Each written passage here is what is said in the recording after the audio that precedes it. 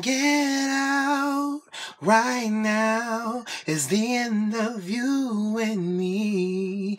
It's too late and I can't wait for you to move on. 'Cause I know about her and I wonder how I bought all those lies. You said that you would treat me right, but you was just a waste of time. What's going on, YouTube?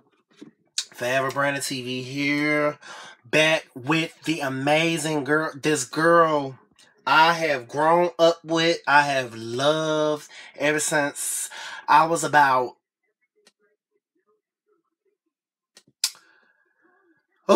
since 2004, and I was, how old was I in 2004? Let me think about that, because that was a long time ago, guys. From 2004 to 2006, and then I haven't heard from her in so long, all the way up until maybe like 2011. She did 2010 she did, all the way up until 2010 she did a mixtape.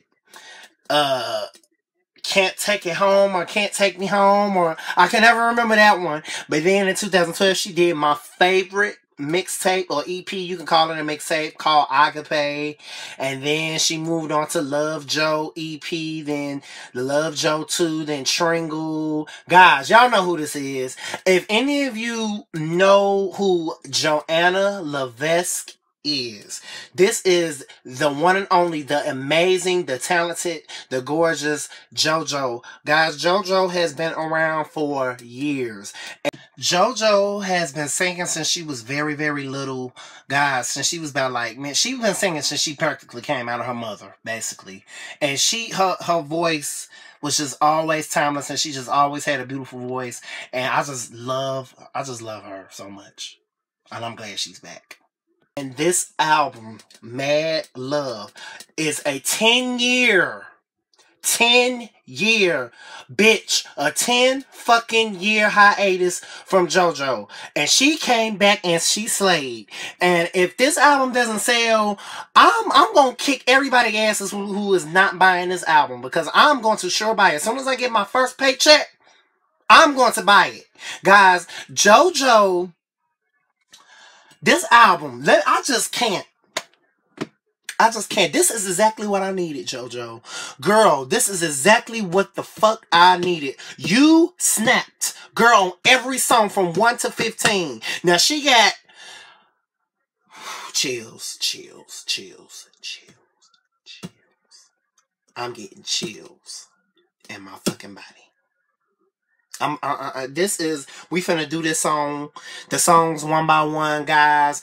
This album was breathtaking. It was sexy. It was emotional. It was heartbreaking. It was dangerous. It just had everything I needed. It had the pop feel with a little bit of R&B, with a little bit of soul, with a little bit of dance club. It just had that whole JoJo feel. Okay, JoJo is still the same girl. Okay, she's a grown ass woman now. But when she was a girl, she always had that attitude about her and her voice that she's still back. She's back and she's still hungry and she's still trying to make it. And I'm just glad that her label gave her a chance, because she has not been around for a while, you know, as far as albums, and she hasn't been with a lot of record labels because they've been trying to get her to change her ways and change her style up. But she has done timeless songs, guys. If you know Demonstrate, guys, that was one of my favorite songs back in 2012. Or 11, I think it was 2011. She did Demonstrate. She did, this girl can pretty much sing anything. This girl can sing any fucking thing. Okay? She's been around. This girl just has it. She just has that package. Now, she has a range about her voice that's just, guys, y'all know I've been doing certain little reviews. I did her EP reviews. The only one I didn't do was Tringle, but we finna do her third studio album, guys, the long-awaited Mad Love. I finna go right into it. The first song, and I'm finna just jump right into it, is Music. Guys, this song is just so beautiful. It's a piano melody song, and she just singing her life away with this. She is just singing her life away with this. She is just hitting these notes. She's just hitting these notes that's just really, really sending chills up my body every time I listen to it. When she get close to the end, that range, when y'all listen to music, she basically saying that all of her life, her love and dedication has been towards music. Now you can think that she's talking about something else, but I know if the title of the song was called music, then she's talking about music. Okay, it's amazing. It's a beautiful song, and she is just singing. So this is a song that actually can make you cry. If you look the way when she hit them notes close to the end of the song, you know, she just really, really, really, really. She just talks about, I think she talks a little bit about her dad, you know, seeing her do it big, and you know, she wished, I don't know, you know, her dad is looking down on her, and you know, saying good job baby girl or something like that, she says in the song. But the song is very beautiful. You guys will love it. I can only. Now she now, and with Alicia Cara. Now I haven't really got into her yet, but I've heard a couple of her songs and she's amazing. But she was a perfect feature for this song. Her and JoJo blended in well. I thought that this was a great song. But come on, I'm living for this. This beat for one is on point. I love the chorus. Okay, I live for the chorus because they just hitting this, and then you get this JoJo girl. Wait a minute. Then oh my god. She's talking about I can only be me through all of my, you know, she's just.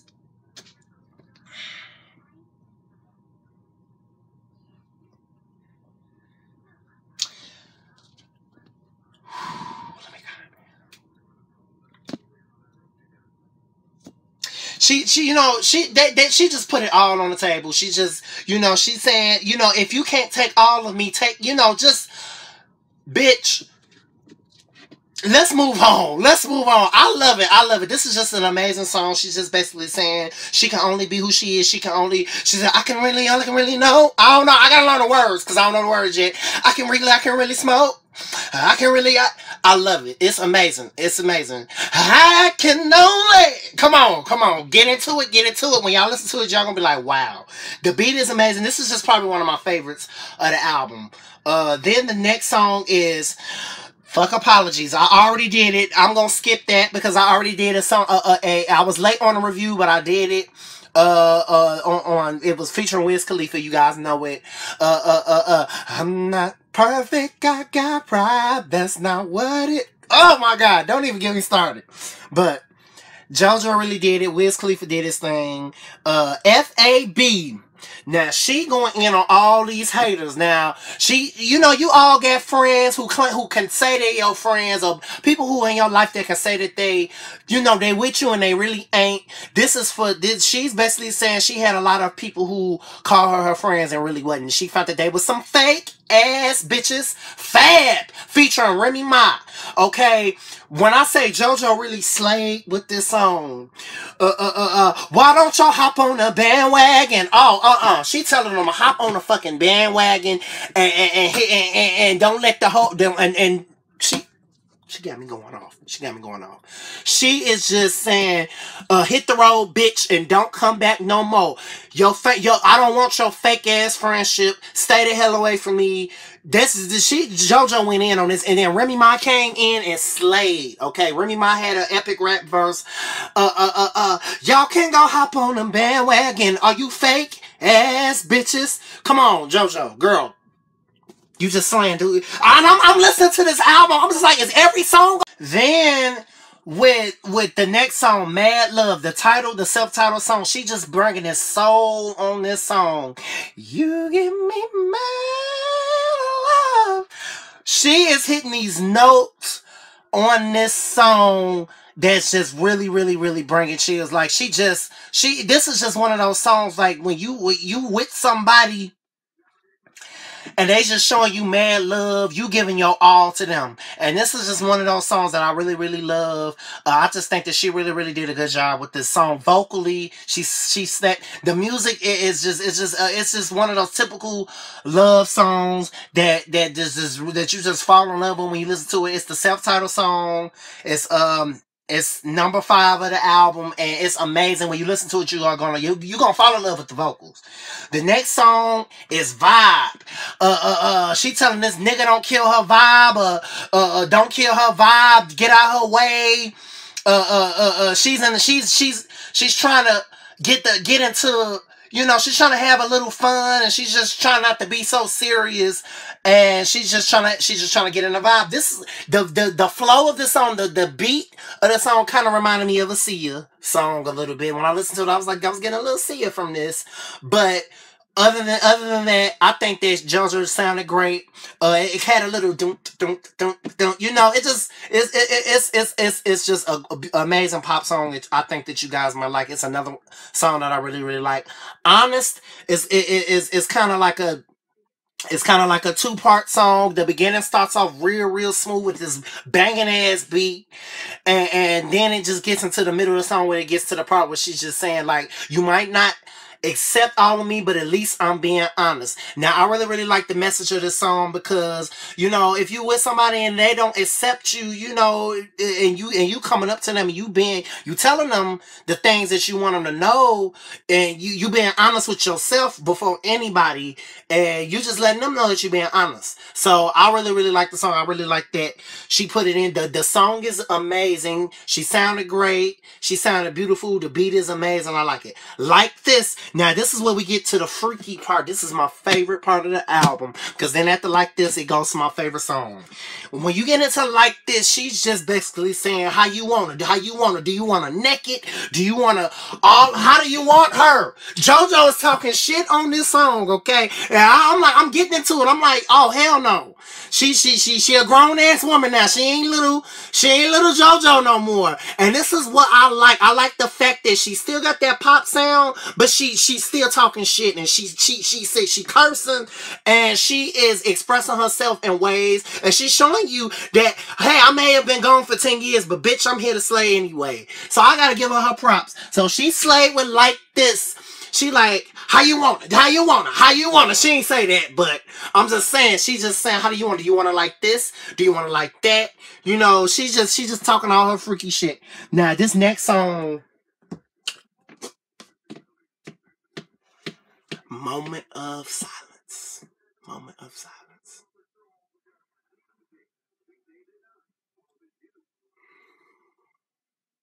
This is my favorite song. This is Edibles. Track number 9. JoJo. It's just girl, I just can't get, this is just one of those songs that when you just get in the mood and you just want to just, ooh, JoJo. Ooh, JoJo. Oh my God. This song right here is just one of the best songs on the album, in my opinion, because this girl's talking shit. I'm feeling this beat. I'm feeling the drums. Oh my God. I mean, it's giving me a little Phil Collins with the drums, with the it's just so smooth. This shit right here. It should be called Full-Time Lovers instead of Edibles, because she's basically saying, she's just talking shit. She said, I got my handprints on the ceiling, on a sofa, in the bathroom. Now, JoJo, girl.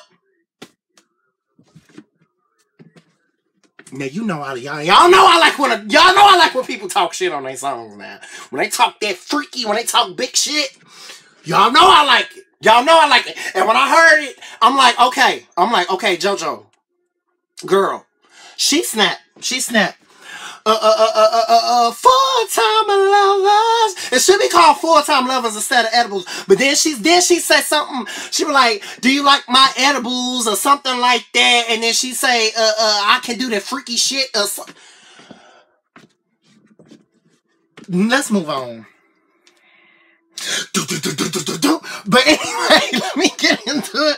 Let's get into let's get into the rest of this album. I ain't got time for JoJo's nasty ass. But anyway, High Heels. This song is another one. And if Edibles didn't say High Heels slayed even harder. You's a bad motherfucker. You don't think I can something? Y'all know when I learn the words, I'm gonna end up knowing all the words. Y'all know. This song right here, I got my high heels on, and I'm going. She. Best believe I believe you believe it. I don't know the words. I know it a little bit because I'm a planet, but she's basically saying she's gonna. But this is basically like her version of bust the windows out your car. She's basically saying this dude she with is a lying, cheating ass, no good ass, thrown over the trash can ass, trifling ass, don't got time for your mama, don't got time for your people and your family ass dude. Okay, she is going in on this dude. She basically saying don't tempt her because she got on her black dress on and her high heel shoes. Best believe I believe girl, she snapped. High heels is one of my favorites. She snapped. You's a bad motherfucker. You think that all these bitches, I don't know. Something she was saying. But once I learn the words, y'all know I'm gonna know it. Y'all know I'm gonna know it. Oh my God, I love it. I love it. Then we got I Am. Basically, this is just probably this is one of the best uplifting songs on this album. This is the outbreak. This is the end of the standard version because she got 4 more songs. But this is the outbreak song of the album. I Am, I am beautiful. This is a self-help song about, loving yourself and accepting yourself. And I really, really live for this song because I think that she really, really did an amazing job as far as displaying the message of she saying that she feels like she's worthy. And she says, what is she worthy of? What does the mirror look at when she looks in the mirror? What is the mirror telling her? And I really, really like it. I think that it's just a song that she felt deep from her heart and she really, really put her all into. The next song, 12 Clovers. Now this song, she was saying she's sitting pretty, picking clovers. Now, this song was okay. Now, I ain't gonna say it was my favorite, but it was cute. It had a nice little, pop beat to it, and I liked it. The next song, Reckless. It kind of fits up there with Edibles a little bit. Edibles, but she snapped with Reckless. Now, this is just probably another one of my favorite songs that I'm really, really feeling because she just got this. She got the parts on the song where the song kind of changes up and goes back, and then she's just hitting these notes, and she snapped. She snapped. Edibles is amazing. You guys will like it. Then Good Thing. Now she said something on here that just really, really, this is just one of those pop songs. She's saying she got a good thing going on, that she's with this person, and it's a good thing she's feeling. She got a good thing going on with this person. I'm for it. Then we got the last song, which is Rise Up. This is kind of another self-help song where she, when you at the bottom, rise up to the top and keep striving for what you believe in. Kind of, it's one of them type of songs, and I was feeling it. I listened to it. It was amazing. Overall, JoJo gets A+++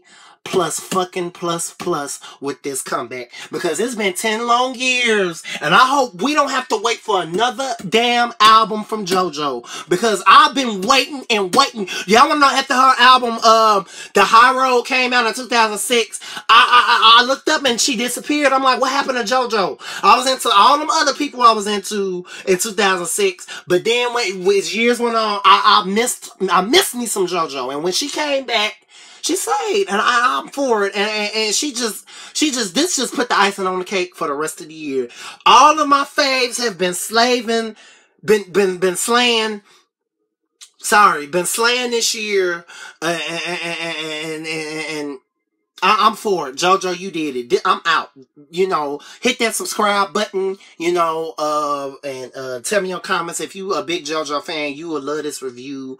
You will know I'm a deep JoJo fan. I love her to the parts. I'm going to be playing the dog shit out of this album. Goodbye.